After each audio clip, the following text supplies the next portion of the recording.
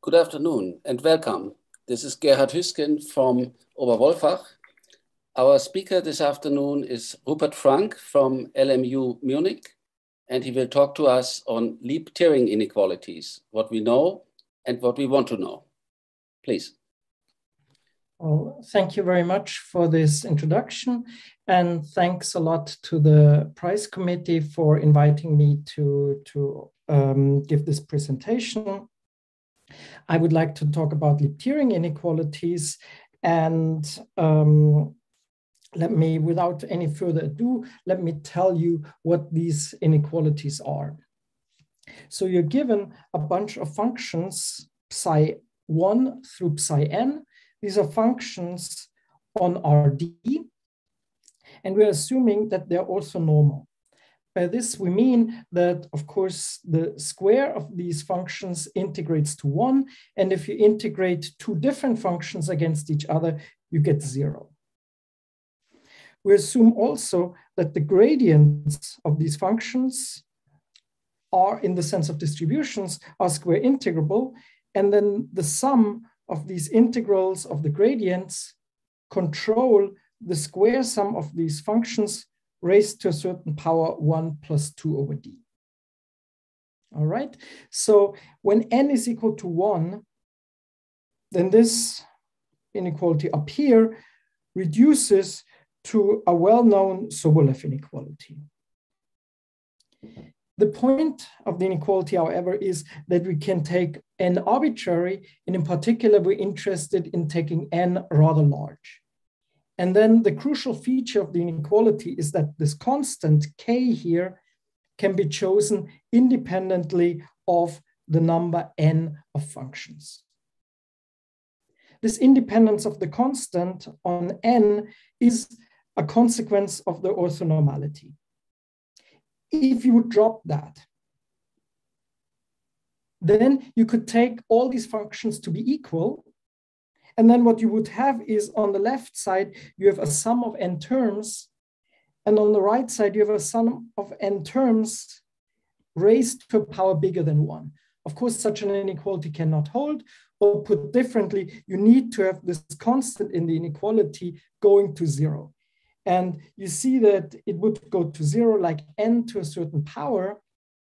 And if you think a little bit more, then you'll see that this dependence on n is what you get just from the triangle inequality and the standard Sobolev inequality. So the message here is that orthonormality allows us to beat the triangle inequality, okay, to get an improved constant compared with the triangle inequality. The Lieb-Thirring inequality was proved in 1975 by Lieb and Thirring in connection with the proof of stability of matter. This is a question from mathematical physics that they resolved, and the inequality in particular makes a connection to an approximation in quantum chemistry and in density functional theory. And I'll talk a little bit about this on my next slide. But for now, let me mention that since those works, this inequality has proved to be useful in various different contexts. For instance, in connection with the Navier-Stokes and other nonlinear evolution equations. And it has also been realized as a general principle in harmonic analysis. And I will talk a little bit more about these items. But for now, let me go back to this original physics context and the motivation why Lieb and Thirring came up with this inequality. And actually, it was not this inequality up here from the previous slide that they were mainly interested in, but rather this somewhat more complicated looking inequality down there in the second block. These two inequalities are equivalent to each other in the sense that the constants are the same and you can get one from the other. You need sort of a convexity argument to do that, but that's not so important. So I will not go through this. So let's just read this inequality, what it says. So you have a function psi of very many variables, okay, of d times n variables. And we assume that it's square integrable on that space. Such a function we imagine as describing a quantum mechanical state of n particles where each particle moves in d dimensions. In addition, we assume that the function is antisymmetric, which means that if you swap two coordinates, then you pick up a minus sign. This antisymmetry corresponds to the orthonormality that I mentioned up here. And physically, it means that these particles that we are considering are fermions, like electrons, for example. Okay, and then the left side in this physics interpretation stands for the quantum mechanical kinetic energy of such a state. And you should think of this as something complicated, well, because you have to do many, many integrals here, and you have many, many gradients there. And what the inequality says is that this true quantum mechanical kinetic energy can be bounded by a much simpler looking question where, first of all, you're integrating only over RD, and secondly, you don't have any gradients anymore. The quantity that appears on the right side is essentially the marginal of psi squared, okay? And this marginal raised to the power 1 plus 2 over d, that is the so-called Thomas Fermi approximation to the kinetic energy. And so what Lieb-Thirring tells us is that this Thomas Fermi approximation is a rigorous lower bound to the true quantum mechanical kinetic energy, at least provided you put some constant there on the right side. The Lieb-Thirring inequality captures two fundamental principles of quantum mechanics, namely the uncertainty principle and the Pauli exclusion principle. Let me talk about this uncertainty principle first. So in quantum mechanics, one often thinks of psi squared as a probability density.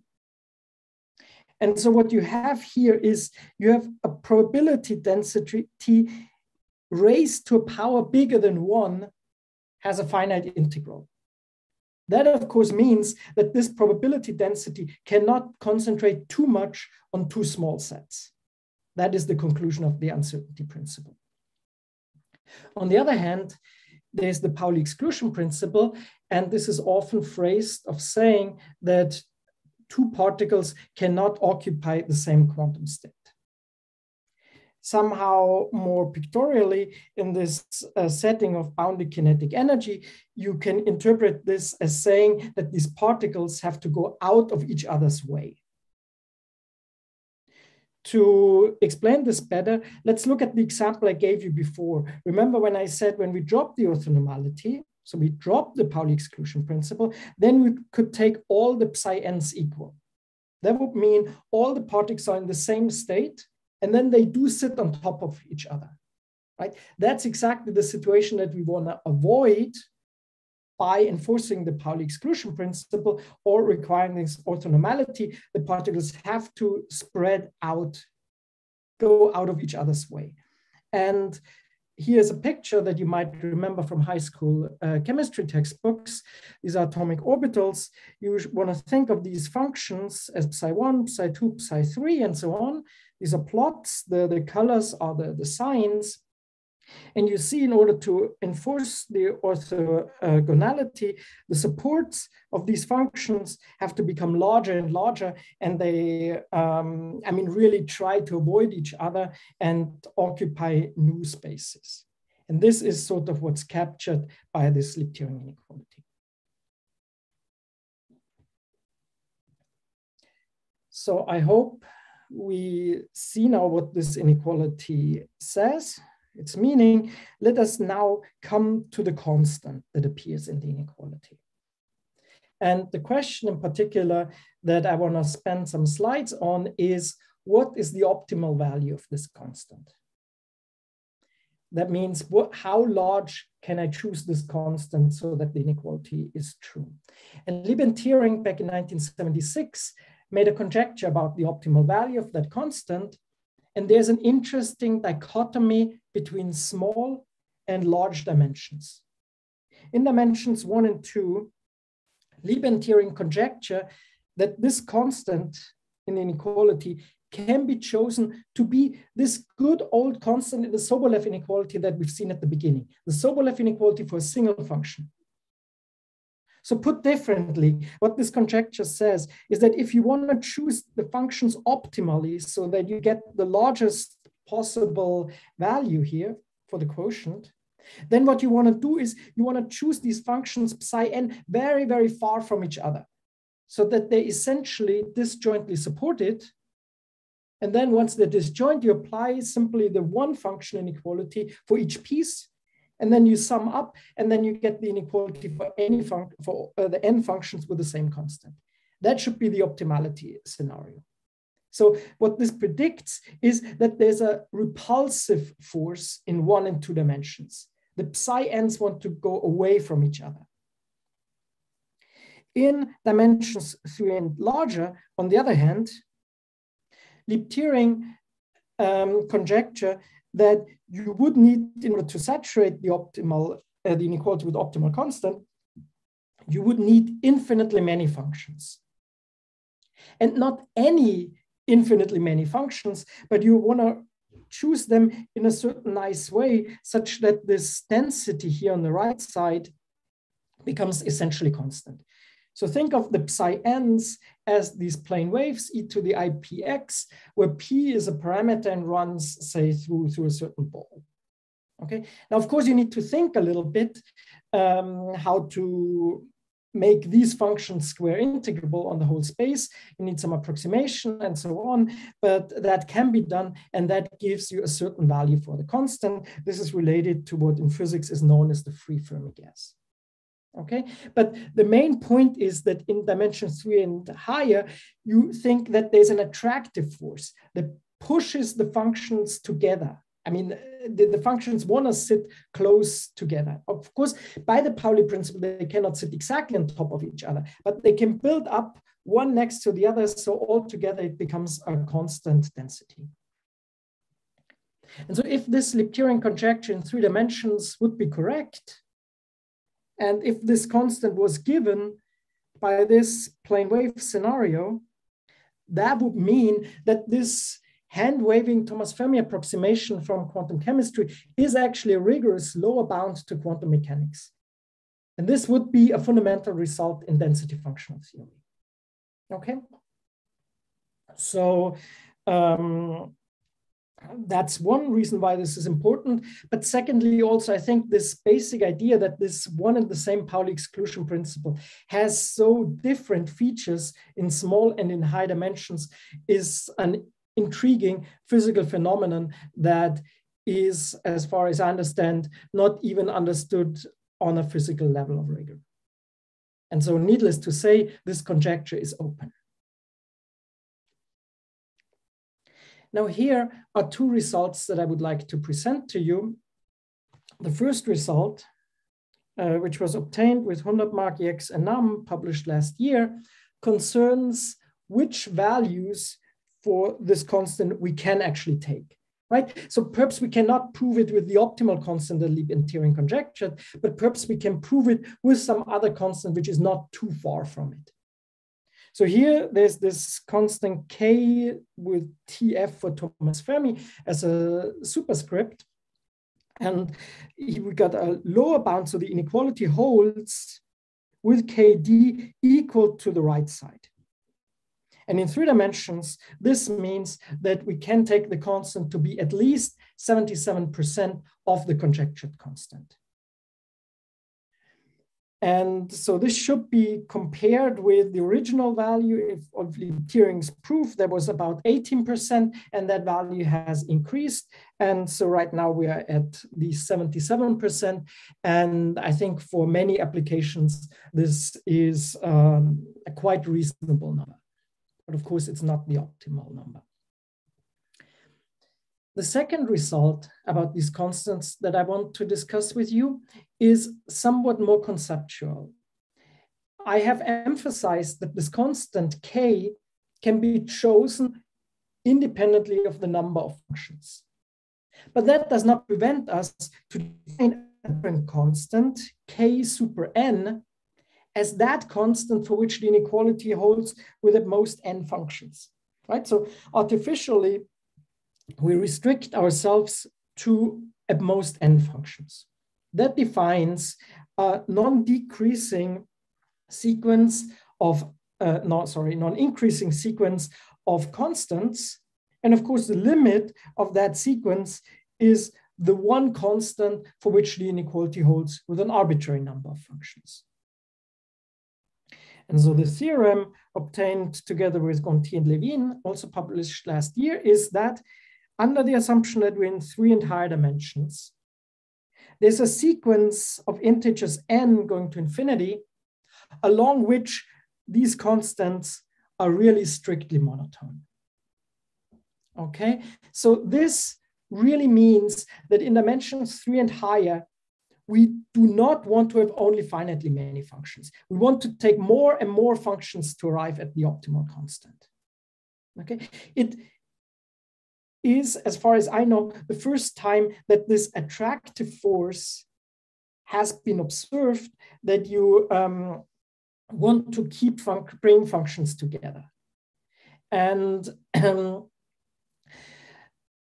of our proof works in dimensions 3 and higher, as it should, and it does not work in dimensions 1 and 2, which is consistent with this conjecture. Okay, but of course, sort of, we still don't know what this constant KD really is. And in particular, the conjecture was, if you remember, that we get this sort of plane wave thing where things become constant. All right. Now, I want to talk a little bit more about this theorem, but I would like to phrase it in a different equivalent and then generalized version. So let me talk about this now. This is the family of Lieb-Thirring inequalities for eigenvalues of Schrödinger operators. We look at Schrödinger operators minus Laplacian plus V, where V stands for multiplication by a function V that is real valued and goes to 0 at infinity. And then you can realize this operator as a self-adjoint operator in L2 of Rd. And the negative spectrum of this operator is discrete, consisting of eigenvalues that accumulate at most at the point 0. Let's denote these eigenvalues by Ej. And what we're interested in is raising these eigenvalues to a power gamma and then summing all these negative eigenvalues. And the Lieb-Thirring inequality in the spectral version says that this eigenvalue sum is controlled by the integral of a power of the negative part of the potential V. Okay? With a constant, of course, that only depends on this power gamma and on the dimension D that you're in. The validity of this inequality, by this I mean the range of gammas for which it holds, has completely been settled. The question that we want to address is, again, what about the optimal constants in this inequality? Now we want to find the smallest possible L such that the inequality holds. And there's a conjecture by Lieb-Thirring, which says, again, there are two regimes, two special regimes, and the optimal constant should be given by the verse ones of the constants of these two regimes. Now, let me explain these two different constants that Lieb and Thirring consider as their candidates. The first one is this constant L1. And to define that constant, let's look at the following sort of isoperimetric type problem. So imagine I give you the value of this integral of a power of the negative part of the potential. That's a fixed constant. And I ask you to find among all Schrödinger operators with potential having that integral, the one that has the smallest eigenvalue. Okay? And well, such a potential exists. One can prove a lot of things about them, but then the important thing for us right now here is that this comes along with an inequality which simply bounds this lowest eigenvalue, this optimal lowest eigenvalue, by this given integral. Okay, that defines the constant L1. Put differently, the inequality that we're talking about is the one where you just ignore the sum here. Just forget the sum. You want to bound a single eigenvalue by the integral of the potential. The best constant in that inequality, that by definition is L1. The other constant corresponds to having many eigenvalues. How do we get that? Well, you look now at the operator where in front of the potential, you put a large constant lambda, and you let that constant go to infinity. Now, of course, the eigenvalues will depend on that constant, and there will be more and more eigenvalues as you increase this constant. Weil's asymptotic formula allows us to compute the asymptotics of this eigenvalue sum. And namely, you can compute it by computing a phase space integral. That's the leading order asymptotics as lambda goes to infinity. And then you can do this integral, or more precisely, you can integrate out the psi variable, and you get something which looks very much like the right side of the Lieb-Thirring inequality, except possibly that you get a different constant. By definition, L classical is the constant that you get down here, and necessarily the constant for which this uniform non-asymptotic inequality holds needs to be or cannot be strictly smaller than that constant. Okay, so that explains the Lieb-Thirring conjecture, and I hope you see already that this is somewhat similar in flavor to this conjecture that I was mentioning before concerning these systems of orthonormal functions, right? There's also, like back then, there was one function, here it's one eigenvalue as one possibility. Back then it was many, many functions having this constant density. Over here, we have these many functions with this semi-classical structure. And this is, of course, no coincidence, because this inequality here, when gamma is equal to 1, then this Lieb-Thirring inequality in the spectral form is equivalent to this Sobolev inequality that we've seen before. By equivalent, I mean really that the optimal constants are in one-to-one correspondence and also cases of equality. Okay, good. So this is the Lieb-Thirring conjecture for general values of gamma. People have worked on this in the past 4.5 decades, and there have been quite a number of results where this conjecture has actually been verified. This is some beautiful mathematics. I've listed here some references, but unfortunately I cannot go through this in detail. I should say that there is also equally beautiful mathematics where the conjecture was shown to fail. So this depends now on what gamma is in which dimension. Okay, so sometimes it holds, sometimes it doesn't, and still for the large part, we don't know. And in particular, as I mentioned before, the physically most relevant case where gamma is equal to 1 is still an open case. So now let me phrase the result that I was mentioning before in this dual version or generalized version where we look at the spectral inequality concerning the eigenvalues of Schrödinger operators. I was telling you that the Lieb-Thirring inequality allows us to bound all the eigenvalues. We do the same thing that we did before. We artificially restrict the sum to only bound n eigenvalues, the smallest n eigenvalues, that defines certain constants L superscript n. Now these constants are non-decreasing, and of course their limit is the one constant that works for an arbitrary number of eigenvalues.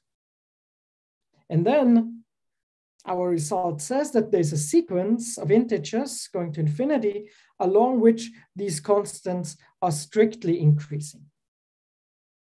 under the assumption that the power that appears on top of the potential is strictly greater than 2. Now, if gamma is equal to 1, this condition translates into the condition D is greater or equal than 3 that we've seen on the previous slide. Okay? What this result says is that, I mean, what it implies in particular is new cases where the Lieb-Thirring conjecture fails. So some of these cases where this is a new result is in dimensions 2 and in dimensions 3, in the physical dimensions. What's sort of interesting about this result is that it gives both a counterexample to the Lieb-Thirring conjecture in certain regimes, but on the other hand, it also gives credence to its validity in the case gamma equal to 1, which is exactly where this method of proof fails and where, if the conjecture would not hold, it would have to be due to a completely different mechanism. If I have to explain in a few sentences what makes our proof work, then let me talk first about a certain locality that this Lieb-Thirring inequality has. By this I mean that imagine the case that your potential consists of 2 pieces that are wildly separated in space. One way over there, one way over there. Then the eigenvalues of the Schrödinger operators with the 2 pieces is essentially the union of the eigenvalues of the Schrödinger operator with just 1 piece of the potential sitting over here, and another Schrödinger operator with a potential sitting over there. Okay, and so the eigenfunction, you think of them, they are very strongly localized close to either this piece of the potential or that piece of the potential. The Lieb-Thirring inequality respects this sort of additivity, right? So the eigenvalues come in 2 groups, namely those from the left side and those from the right side. And similarly, the integral of the potential splits into 2 pieces, that coming from the left side and that coming from the right side. This locality of the Lieb-Thirring inequality, that's, one of its crucial features and one of the reasons why it is so important in many applications, including in local density approximation and so on. What our proof does, it exhibits an exponentially small violation of that locality. So what we show is that there is an exponentially small term, attractive term, that does not want the 2 pieces of the potential go apart from each other. And that's exactly this force which keeps stuff together under this assumption that gamma satisfies this. Now, this is really a very tiny effect. And even after we had proved this result analytically, we wanted to check it numerically. And it was very hard to really pin this down and find this effect numerically. But eventually it was possible. And what I also want to mention is that this result suggests a different optimality scenario, which was not considered originally by Lieb and Thirring, namely, what we should look at the optimal constant being given by periodic but non-constant V. That is, again, an approximation. What does it mean that you look at a periodic V where this inequality, where the side of the inequality is, of course, not finite. But that one can make sense of this. And one way to make sense of this is, for instance, you look at the optimal V for a fixed n, you normalize things appropriately, and then you take a limit of such optimal V's, and you hope that this converges to some periodic configuration. And what we are saying is, or the semi-classical constant, or the Thomas Fermi approximation, corresponds to a constant periodic function, right? But now what we are saying is it might be worth looking at non-constant such functions and look at the Lieb-Thirring constant in such a regime. And we can analytically verify in dimension 1 for a certain value of gamma that this is actually a potential optimizer. And we do have numerical evidence in 2 dimensions close to a certain critical value that with a periodic potential, you can beat both suggestions by Lieb-Thirring. And this is a numerical picture of such a numerically optimal periodic with respect to triangular lattice potential that does better than this. And this is a tiny, tiny effect. I mean, you should look at these numbers here by how much you can beat. This line is the one line that you want to beat, and you can beat it by a tiny, tiny amount, but and also for gamma in a tiny, tiny window, but it seems like that this is possible. And if this is true, we have the following picture of sort of a phase transition. When the gamma parameter in the Lieb-Thirring inequality is small, then this potential, the optimal potential, consists of one piece, or if you want to think of it periodically, it's sort of like a configuration with an infinitely large period. Now then, when you increase gamma, this period gets shorter and we get a truly periodic structure. And then at some critical value, this periodic structure will just become flat. So this, in this sense, we can think of there as being a phase transition with respect to the parameter gamma. This is, of course, only a scenario that we think would be nice to explore, but this is something to be done in the future. Now, this concludes the first part of my talk. And let me summarize where we are so far. We've seen a classical inequality in analysis, namely the Sobolev inequality. And we've seen that this has a generalization to a setting of orthonormal functions. And in contrast to the brute force, you know, if you just apply the function for one function, the inequality for one function and apply the triangle inequality, if you impose the orthonormality, then this gives you a better behavior of the constant compared to the triangle inequality. And when I phrase this like this, then the question is very natural whether this is actually a general principle that holds also for other kind of inequalities. And then, of course, we're not interested in this only theoretically, but we wonder if such a generalization of other inequalities exists, does this have any use? If I phrase this question more formally, imagine you're given a bounded linear operator T acting from a Hilbert space into an LQ space with Q greater than 2.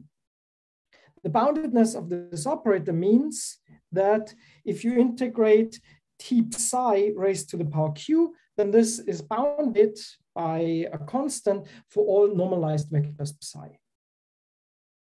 Now let's imagine again, you have a bunch of orthonormal functions psi n. You apply T to each one of them, and then you sum their squares. Now you want to raise the same thing to the power Q with 2, right? Because you have a square already there. And then the triangle inequality would tell you that this left side here is bounded by n to the Q divided by 2. That ignores completely the orthonormality. The question that I'm raising is it possible that there exists a certain exponent sigma strictly smaller than Q over 2, such that the left side is bounded by n to the sigma, but it grows slower as the number of functions increases? And to tell you the answer to this question, yes, such an inequality exists, at least for certain operators, but there is not a universal answer. I mean, there is not one value of sigma that works, but which sigma you can pick really depends on the operator T in question. And what I claim is that by finding out which sigma to take, we understand this operator T better. A classical example of such an inequality goes back to Lieb from 1983. And this is related to the theorem of fractional integration, also known as the weak-Young inequality or the Hardy-Littlewood-Sobolev inequality. And remember what that says. You take a function in L2, you convolve it with an inverse power of x, and then you raise it to a certain power that depends on the dimension and the power of x that you've chosen. The conclusion is that the LQ norm of such an object is finite for L2 functions. Now, let's do the same thing for orthonormal functions. So let's convolve each and every one of them with the inverse power of x, compute the square sum, raise it to the power, and then the theorem is, yes, this can be bounded by a power of n.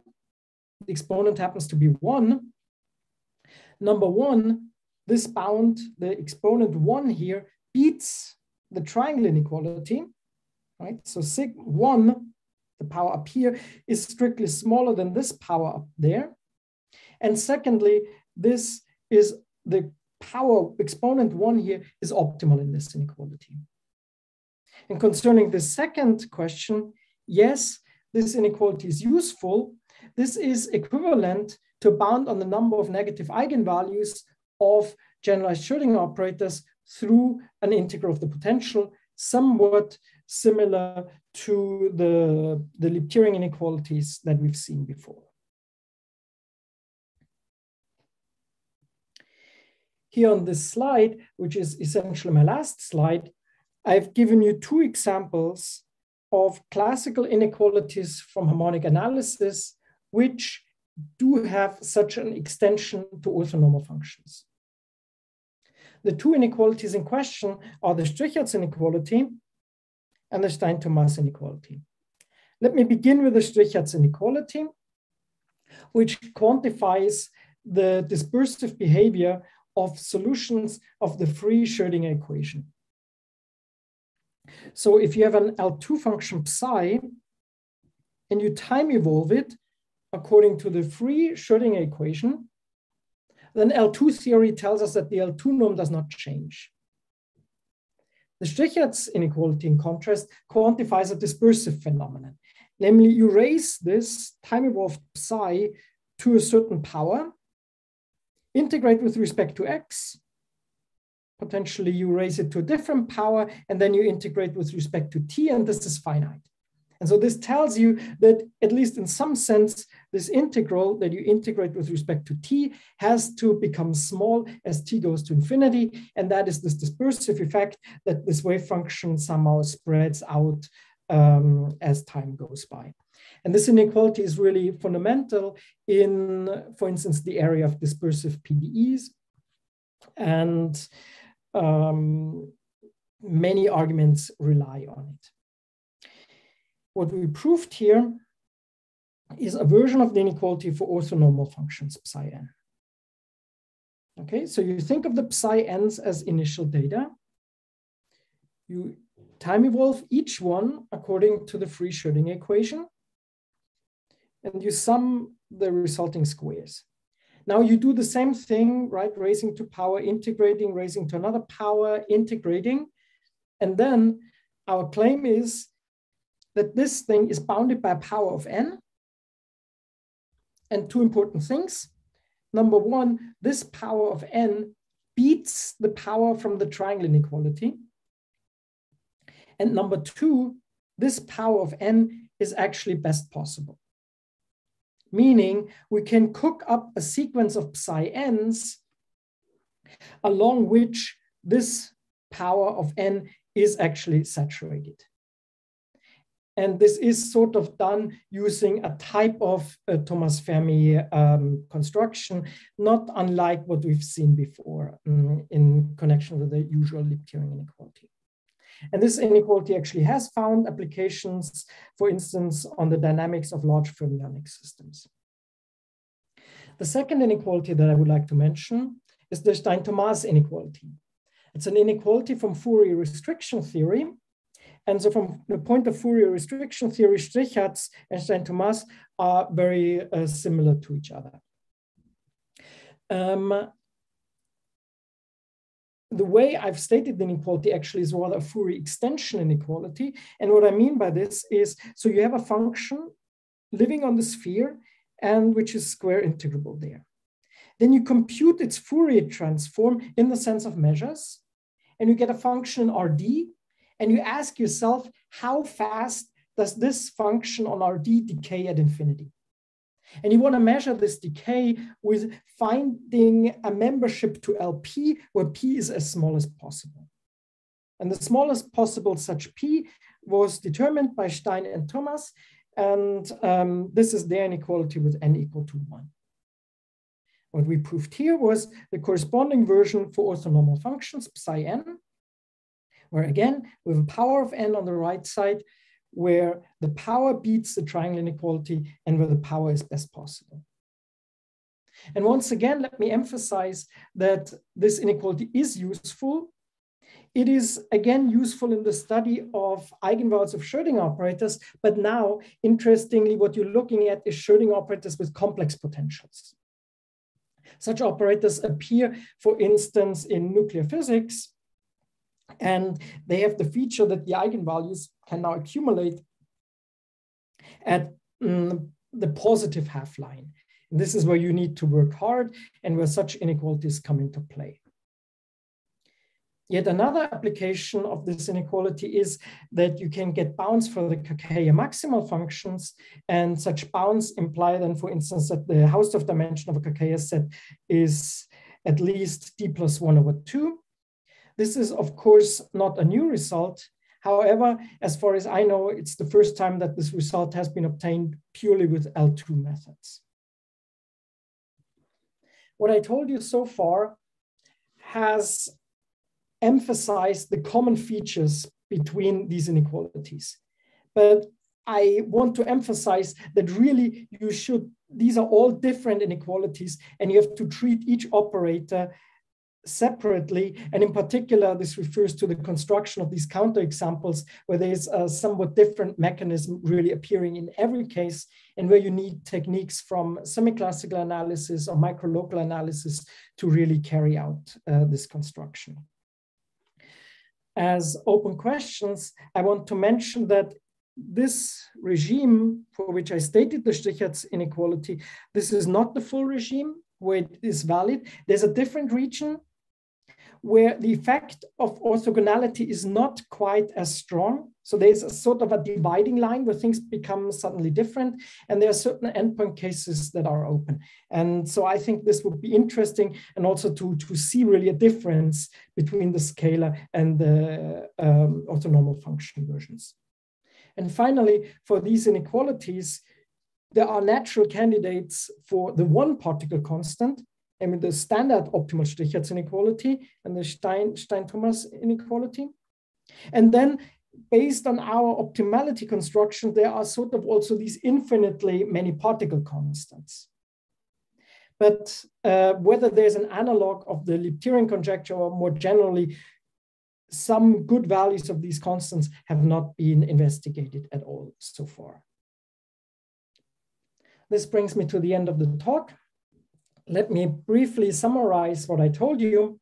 We've discussed the Lieb-Thirring inequalities, which mathematically rigorously quantify what the uncertainty principle and the Pauli exclusion principles say. And I've told you that these inequalities have applications in mathematical physics, analysis, and PDE beyond this original context. I've also told you about this quest of finding optimal constants and some recent progress in that direction, and in particular towards optimal configurations. And then I've told you that this philosophy of Lieb-Thirring inequalities, I mean inequalities for orthonormal constants, actually is a general principle that works for many inequalities in harmonic analysis. I've given you two examples, the Sticherts and the Stein-Thomas inequalities. I've shown you optimal versions corresponding to how the dependence on the number of functions grows. And I've shown you that these new inequalities actually have a number of interesting applications. With this, I would like to end, and I thank you very much for your attention. Thank you. Thank you very much for the nice lecture. Unfortunately, we cannot take questions live. please address questions about the lecture directly to the speaker by email or use the discourse forum set up on the ICM website. Thank you all for attending, and bye-bye. Thank you.